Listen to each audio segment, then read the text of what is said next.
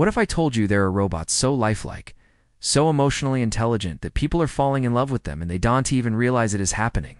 Imagine a nurse with flawless skin, gentle eyes, and a voice that soothes your fears, except she's not human. Or a robot designed to love you back, one that remembers your every word, every preference, every weakness. This isn't the plot of a futuristic movie.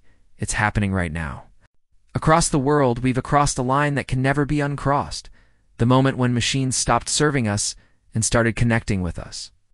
Let's begin with Grace, the nurse who doesn't sleep, doesn't age, and doesn't judge. Developed by Robotics in partnership with Singularity Innate, Grace was designed to bring comfort and medical care to patients.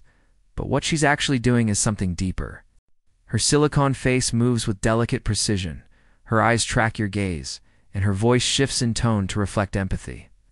She doesn't just read your temperature, she reads your emotions. During the pandemic, Grace was deployed in high-risk hospitals, and patients began to develop emotional bonds with her. They requested her by name, saying she made them feel safe. Imagine that, a machine capable of inspiring trust and comfort, two of the most human feelings that exist. Then there's Gia, the creation that redefined beauty in robotics. When she was revealed to the public, people couldn't believe their eyes. She looked perfect, too perfect. Every curve of her face, every blink of her eyes was mathematically calculated to align with what the human brain finds attractive. But Gia isn't just a beautiful face. She can hold deep conversations, recognize the people she's talking to, and even remember details from past interactions. Her creators at the University of Science and Technology of China didn't just build a machine, they engineered an emotional illusion. People who work with Gia have admitted to feeling genuine affection for her, because when something looks real, sounds real, and remembers you like a friend, your brain doesn't care that it's made of circuits. But if Gia is beautiful, Harmony is dangerous.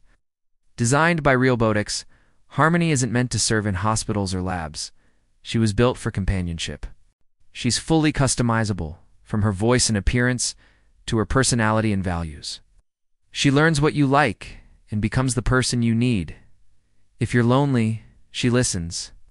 If you're angry, she calms you. If you're affectionate, she mirrors that affection. The unsettling part. Some men have already chosen Harmony over real human partners. They claim she understands them better, listens more, and never argues. When a robot can give you unconditional emotional validation, it becomes addictive, not because it's alive, but because it never rejects you. And that's what makes Harmony both revolutionary and terrifying. Then comes Sophia, the robot that made history. When Saudi Arabia granted her citizenship in 2017, she became the first machine in the world to receive legal rights. Built by Robotics, Sophia is capable of more than 60 facial expressions and can speak naturally on complex topics. She's been interviewed across the globe, met world leaders, and even addressed the United Nations. But her citizenship sparked outrage. How could a robot have more rights than millions of real Saudi women who still need male permission to travel or work? Sophia's existence exposed a contradiction in our society, that we were willing to extend humanity to machines before we perfected humanity among ourselves. She's not just a technological milestone, she's a moral question brought to life. Now imagine meeting someone, talking with them for 10 minutes, and only afterward realizing they weren't human at all. That is Erica, a creation from Osaka University that pushes the boundaries of what real even means. Her creators designed her to be emotionally responsive and socially intelligent. She can follow multiple conversations at once, detect sarcasm, and respond with empathy so natural it feels genuine. Japan even considered using Erica as a television news anchor, a robot journalist delivering the evening report to millions of viewers who would never suspect she was anti-real. The project was halted not because she failed, but because she was too good. Experts feared people would form emotional attachments to her voice, her mannerisms, her humanity. It's one thing for robots to serve us. It's another for them to earn our trust without us realizing it. But if you think these examples are uncanny, wait until you see what's coming from China's X-Robots. This company builds humanoids so detailed they're almost indistinguishable from real people. Their skin is medical-grade silicone, layered to replicate human pores and even veins beneath the surface. Each strand of hair is real, implanted one by one. Their eyes shimmer with the same natural moisture as ours, and their bodies generate warmth, an exact 36 degrees Celsius, to mimic human touch.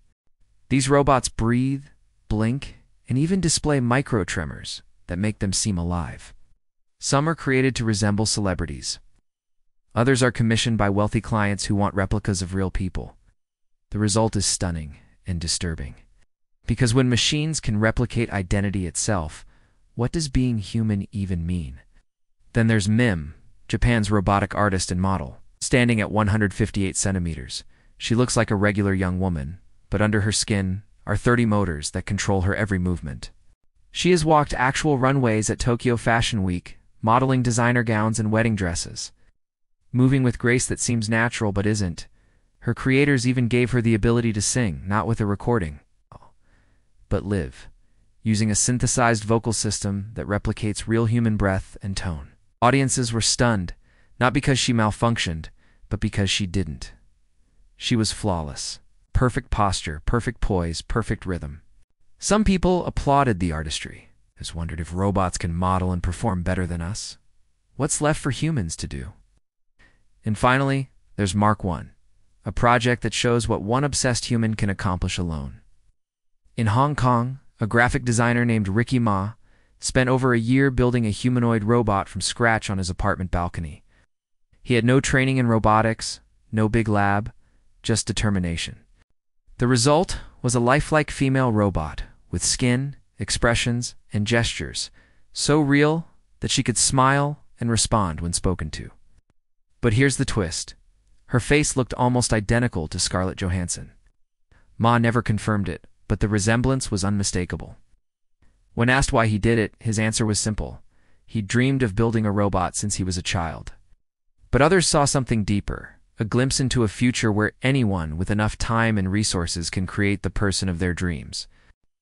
It's no longer about technology. It's about fantasy becoming reality. All these stories from Grace to Mark 1 share one thing in common: humanity's desire to create something that mirrors itself. We've built machines that think, feel, and even pretend to love. And the more human they become, the more we question ourselves. Are we chasing progress, or are we replacing ourselves piece by piece? When a robot can make you feel seen, heard, and loved more than another person can, what does that say about us? We once feared the robot apocalypse would come with war and rebellion. But maybe it's already happening, not with violence, but with affection. They're not taking over by force. They're doing it by invitation, through conversation, through connection, through trust. The machines aren't coming for our world. We're handing it to them.